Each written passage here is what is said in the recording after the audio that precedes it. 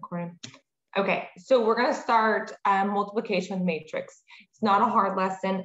It is a long lesson on edgenuity. So hopefully I can kind of help you guys through some of this, what they're talking about, because like I said, it is a long lesson.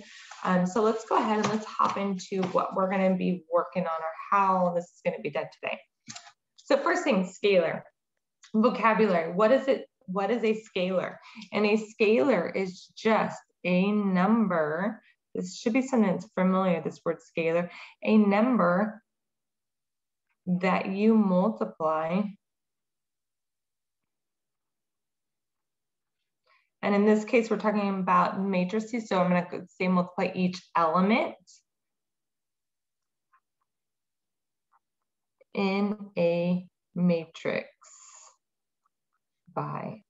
So when I talk about a scalar, it's just a coefficient number. It's the number that's out in front. That's all a scalar is. So this 3 is a scalar. This 3 here is a scalar. This 3 here is a scalar. This 3 here is a scalar. Whatever number it is that's out in front. So what do I mean by a scalar? How do I multiply each element? All you're doing is basically just distributing it to every single term in the matrix. So it doesn't matter the size or the shape of the matrix. It's going to every term. So this 3 is going to go to the 2 and to the -1. So 3 times 2 is going to be 6. 3 times -1 is -3. And that would be the matrix. And so that's going to be my matrix, in this case, D. Matrix D there. Very similarly, this 3 is going to each and every term in there. So I would end up with 3 times 2 is 6. I would end up with 12, and 3 times 6 is 18. Notice the dimensions of the matrix stay the same. It doesn't change. So this was a 1 by 3. It needs to stay in that same order. So my number 2 here would have been matrix C. And we keep continuing on here. And so, whoops. Sorry about that. So as I go ahead and I move on to another 1, let me grab some more colors here. I have this 3, again, it goes to each and every piece. So wherever the element is, it stays in that same location. So this is going to be 3 times 1 is 3. 3 times 2 is 6. 3 times 3 is 9. 3 times 4 is 12. So there's the new matrix. So this is going to be letter A. And my last one here is going to be 3, again, times each one of these. And it has to stay in the same location as the element you're multiplying it to. So this would give me then a -3, a -6. This is 3 times a -3 is -9, and this would give me -12. And so this would be example B. So you're matching up the multiplication problem with the solution. So that's the first thing you're going to be doing in this unit. It's just multiplying the scalars through. The next thing you're going to do is you're going to be given a matrix, 2 matrices actually, and you're going to be asked to multiply. So matrix multiplication. And in order to multiply a matrix, you must have the column A has to equal the rows in matrix B. What does that mean? So must have column A equal rows in B. So if I have 2 matrix A times B, then the columns in A have to equal the rows in B. And the new dimensions will be the rows in A and the columns in B. That sounds super confusing, right? Okay, so let's look at it like this. Let's say I have matrix A and it is a 3 by 2. And my matrix B is a 2 by 4. Okay, so if I want to multiply the 2 matrices together, if I want to multiply A times B, then the dimensions I would be multiplying would be A is first, so the dimensions of A go first. Order matters. So this would be a 3 by 2 times a 2 by 4. So in order to multiply these, these values here have to be the same. They have to be the same. So this is the columns of matrix A, and this is the rows of matrix B. Remember, it's rows by column, rows by column. So again, that's what this piece is telling us here. The columns of A have to be the same as the rows of B. So those have to be the same. These are the same, which means I can multiply them. If I can multiply them, then the matrix, my solution, the matrix that I will end up with will have the dimensions. So my new matrix, these will be the new dimensions, will have the dimensions of a 3 by 4.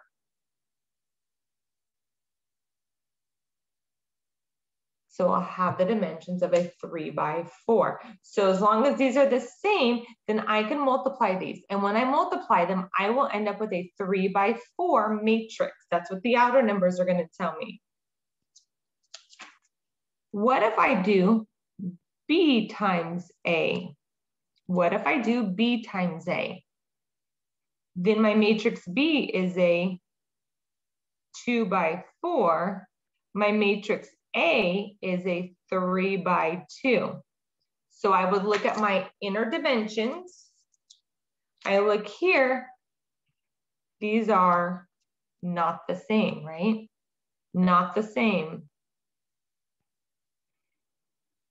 So what that means is you cannot multiply B times A. I can multiply A times B, but I cannot do B times A. So you cannot multiply. Because these are not the same, you cannot multiply B times A.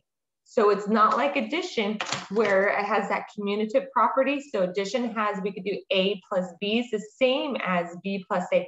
When we talk about multiplication of matrices, that is not the case. They are not commutative. A times B is not the same as B times A. As you can see here, you can't even multiply B times A. Well, how do I multiply matrices? This is a whole new concept. So different than a scalar, just a single term out in front, easy to do, we just distribute to everything. Matrix multiplication. Okay, so how do I multiply this matrix? So first of all, can I multiply it? Let's check the dimensions. So here I have a 2 by 3, and I have my second matrix is a 3 by 2. So can I multiply them? Yeah, because these are the same. So we can multiply them because they're the same. What are the dimensions of my new matrix going to be? So the new dimensions are the two outer values. So what is the size of the resulting matrix? It would be a 2 by 2. It's going to be a 2 by 2.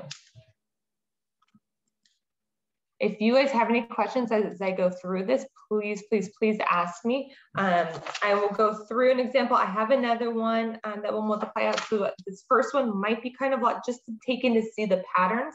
Once you learn the concept, it won't be hard, I promise you, but it's just a lot to visually see and understand what's going on. So the question then is, what is the product of the matrices? So the way that I do this is going to be the same every time. What I mean by that is this first matrix, I'm going to focus on the rows. The first matrix, we always focus on the rows. My row. So I kind of like to circle them so I know, okay, I'm focusing on rows on this one because the second one, we're going to focus on the columns. And again, I always just kind of with my pencil, just kind of do a quick little circle around just so I don't make any mistakes when I multiply these. I'm going to color coordinate things just to help you guys visualize what numbers I'm using for what. So like this is just my scratch paper that I do. Like, and I always, even as like a teacher, I know what I'm doing, but I still like don't want to like accidentally multiply something wrong. So I just do my quick little circles. So I'm like, okay, these ones have to kind of line up this way. And we'll talk more about it. But that's just my preference, not that you have to, but it's usually the little mistakes that get you guys. Okay, so here's what happens. For my 2 by 2 matrix, we know it's going to be a 2 by 2. So here's going to be my 2 rows, and I'm going to have 2 columns, right? Okay, so how do I get my row 1, column 1? Well, I use my row 1, column 1 in my matrices. So here's the row I'm using. Here's the column 1 that I'm using. And what happens is I take these values, and it's the first one goes with the first one, the middle one goes with the middle one, and this last one goes with the bottom. So it's almost like I'm taking it and I'm turning it to match up. So I'm taking this row and I'm turning it to match up next to them, and then I'm going to multiply them. So it's going to look like this. It's going to be my 1 there, 1 times my 1, and then I'm going to add everything in between. So then it's going to be plus, and then I go to my 0 times my -1 plus, it's always a plus in between, and then I'm going to go 1 times my 3. So that's for the first value, for the row 1, column 1. Now my row 1, column 2 goes my row 1 with my column 2 here. Same setup though. So what I mean by that is I'm still going to do 1 times my -1, and then it's going to be plus 0 times my 2, and then it's going to be plus 1 times my 4, plus 1 times my 4 here. So notice the patterns. So then I'm going to go to my row 2, and I'm going to be using these values for each of them. So it's going to go like this. It's going to go 2 times my 1 plus -1 times my -1 plus my 3 times my 3 here. And then I do the same thing with my row 2, column 2. So it's going to be 2 times my -1 over here plus my -1 times my 2 plus my 3 times my 4. And then I just need to clean it all up. So I end up with, this is just going to be a 0. That makes it easy. That's a 0. So this is going to be, again, I like to just clean it up a little bit. I could write above it. Where's my block at? Oh, here it is. So I'm going to have, this is just going to be 1 plus 3. This is going to simplify to a -1 plus 4. So this is going to be 2, a -1, and a -1 makes that +1 plus 9. Here I'm going to have -2, a -1, and a 2 is going to give me another -2 plus 12. So I end up with 1 plus 3 is going to give me my 4. -1 plus 4 is 3. 2 plus 1 plus 9 is going to be 12. -2 minus 2 is -4 plus 12 is going to give me my 8. And there's my matrix solution. This is my 2 by 2 matrix. Was that overwhelming? Do you guys feel kind of okay? Definitely something new, I'm sure. Okay. Obviously, watching the videos today will help you guys too, as you go through it. But I try to use the colors to help you guys visualize what's going on. Let me go ahead and flip.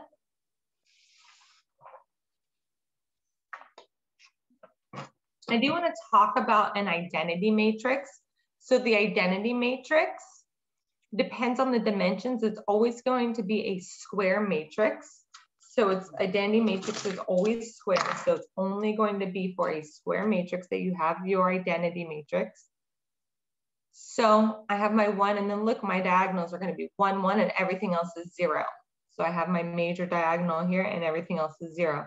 Here I have my major diagonal, and everything else is 0. So if I have my identity matrix for I4, and I could go I5, I8, I6, I7, but if I want to look at I4, just to kind of see, then I would have, it would be a 4 by 4. So I3 is a 3 by 3. So I know going across, it's going to be 1, 2, 3, 4 ones, and everything else would be 0. So this would be my zeros.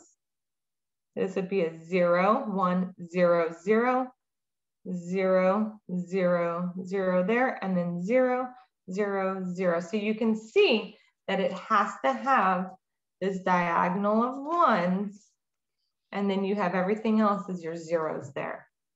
So again, you can do it up to an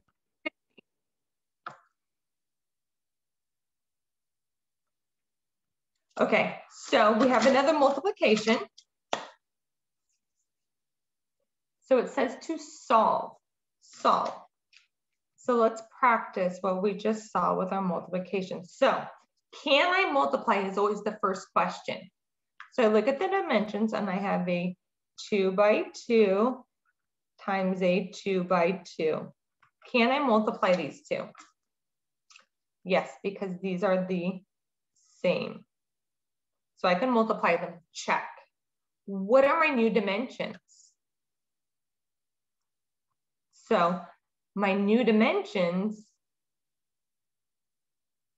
will still be a 2 by 2 because these outer numbers are both 2s. Perfect. So I know I'm going to end up with a 2 by 2. So let's go ahead and let's see how this is going to be done. So remember, first matrix is always going to be my rows. It's always going to be my rows. Never changes. First matrix is whatever one's first is always the rows. The second one, I use columns.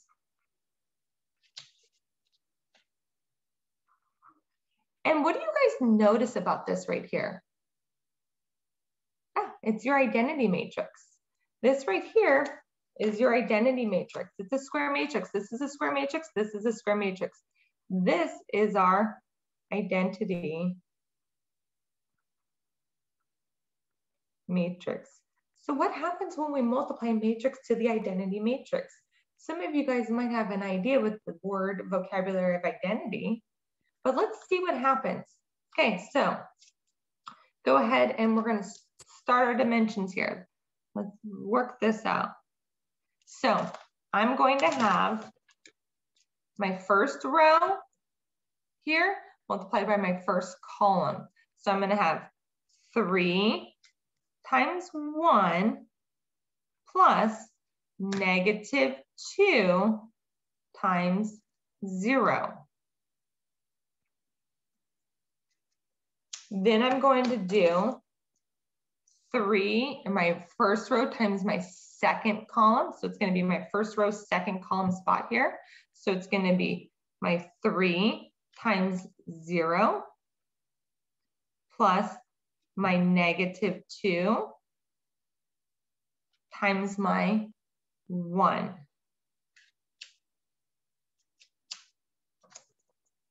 Then I'm going to go to my second row, first column. So I'm going to have 19 times my 1 plus this is going to be 8 times 0. So it's going to be my 8 times 0. And then my last one is going to be my row 2, column 2.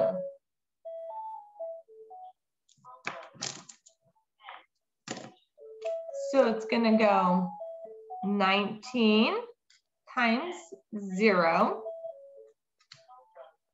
plus 8 times my 1. So again, notice it's always a plus in between. And then I'm going to go ahead and I'm going to simplify things.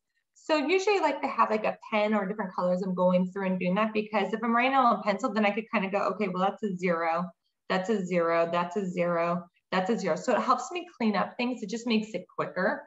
That's just my preference. So this is going to be a 3. This is going to be a 19. This is a -2. And this is an 8. So my answer is going to be 3, -2, 19, and 8. Huh, look, it is that matrix that our first matrix. I multiplied it by something and it ended up being itself. Hence, why it's called the identity matrix. No matter what matrix I have multiplied by the identity, it's going to end up with itself. So just a little visual, and actually just more practice of multiplying. But so the identity matrix is going to be a matrix. So whenever you multiply it by some matrix, you'll end up with that same matrix. Also note, so this is the matrix A times my identity. I could have flipped it. I could have done my identity times A, and I would have still gotten that identity matrix. So there is a commutative property with the identity matrix. Not all multiplication though. So don't confuse that. All right. Now my next one, it says, and I didn't realize that this was in today's, I should have prepped it ahead of time. It says matrix calculator and Edgenuity. There is a calculator in Edgenuity to help you. So let me go ahead and let me show you that calculator and how it works. Let me go to internet. And I didn't pull it up already. I'm so sorry. So let's go to a lesson in here because it'll pull up the calculator for me. Let me get all these things out of my way. So we are in matrices. Let's go to Scalar. I'm just going to go ahead and go to the assignment. Because when I look over here, you can see that there's calculators. So there's a graphing and a matrix calculator. Can you guys see the screen? You probably can't see that pop-up though. Can you see the pop-up screen that just showed up, or do I need to reshare that? There we go. Let me share it. Let's share it this way. Okay. So this is the pop-up. When I hit the calculator, this is the calculator that popped up. So you guys are seeing the calculator now, correct? Okay. So what happens with this is I want to, if you want to have multiply some matrix, so it says that we're going to have a calculator and I'm going to put for my matrix B, I can change, like this is going to be one dimension, or if I kind of highlight something like this, there's going to be, depending on what you highlight, maybe it's going to let me do it.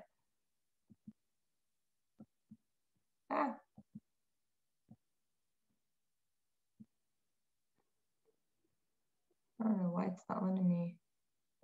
Okay, let's see if I do it as a square.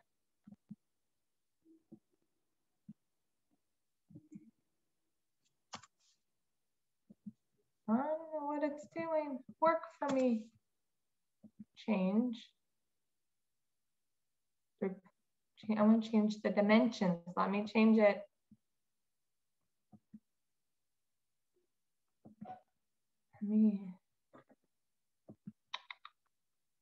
Hold on, it pulled because my screen share stopped. I can't.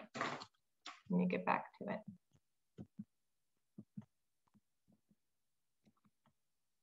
Okay, I'm going to share screen a little bit differently.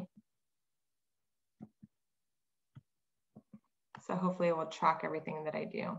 Okay. I haven't done the calculator on this computer, so I don't know. Oh, there we go. Now it's changing it. So you should be able to go in and just select the boxes. I don't know why it wasn't doing that. So I want to go ahead and I want to type in the values of the dimensions. So on my paper, you guys can't see right now, but I have, for B, I have a 1.2. And I could just hit tab to the next number. I have a 1.4 tab. I have a 3.1 tab. I have a 2.2, 1.1, 5.6, 3.7. So as you guys are working, you keep this up, and you don't have to, if you want to have it up the whole time, like this shows as a separate page, a separate piece. So you can go ahead and keep that up and convenient. 4.2, 6.7. My matrix A that I'm using, matrix A is a 1/3. So I would want to change the dimensions to a 1/3. Oh, okay, that was, so I was highlighting from the first one and spreading it over, and then I would do it and it wasn't doing it. So if I kind of move my icon and hit the last box and then select it, then it actually lets me choose that dimension size. So my dimensions for A is a 77, a 39, and a -33. Okay.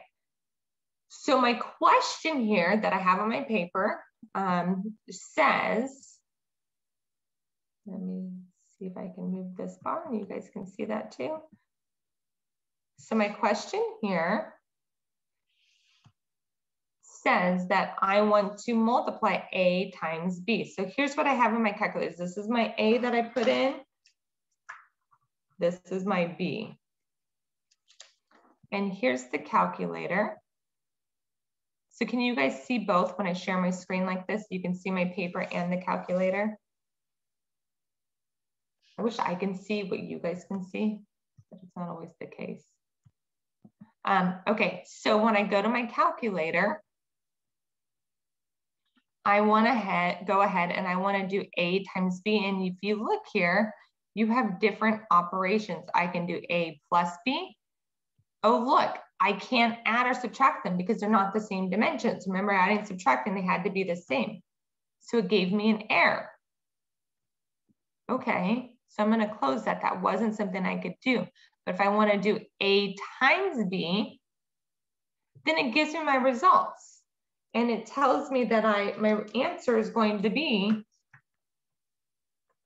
56.1, 12.1, and 236. And so I would have my answers to put in for each of my values here. What if I try to do B times A? Can't do it. So I could do A times B because this is a 1/3, and this is a 3/3. So I have my 3's in the center, but if I switch it, it would not work. And so you can see then that it can't do it. So I wanted to show you guys the calculator so you guys know it's there. It's a great resource, and a lot of the 3/3s, they'll have it there for you guys to be able to do. We're going to learn quite a few more of these operations here. So we're going to definitely be coming back to this calculator. Otherwise, if you did them by hand, they take a lot of time. So this will make your life so much easier. So practice with it, get used to it. I recommend kind of staying focused in the Edgenuity calculator because you can do these on graphing calculators. It's just not the calculator that you have right here as you're going through your work. And all the calculators are slightly different. So I think it's kind of not as good of a way for me to teach it to you guys, since you guys will all probably have different types of calculators, even if you have a graphing calculator.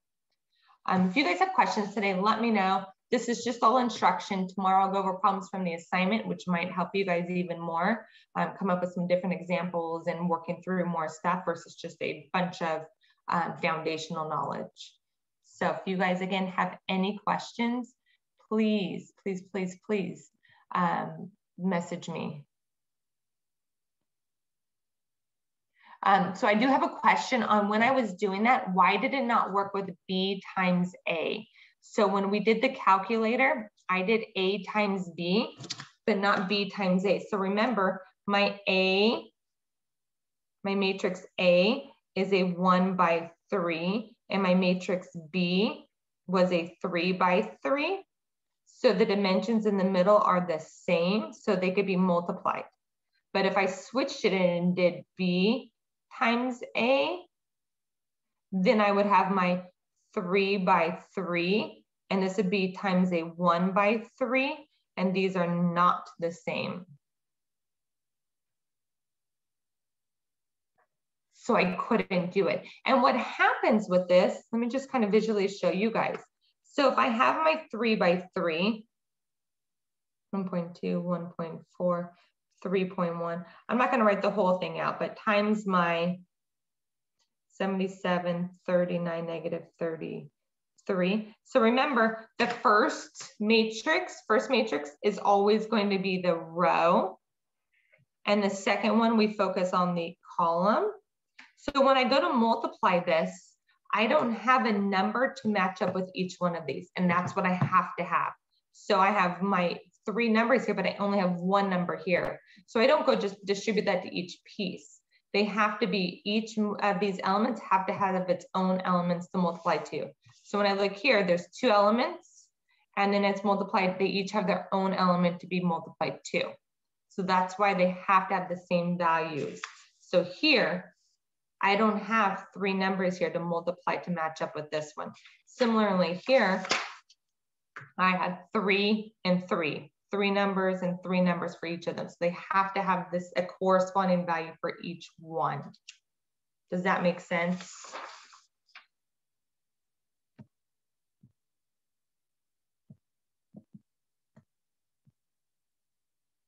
Any other questions? Any other questions? All right. If you guys come up with any more, make sure to reach out. Otherwise, you guys have a fabulous day, and I'll see you guys tomorrow. Take care. Thank you. You're welcome. Bye, dear. Thank you. Bye. Have a nice day. Bye.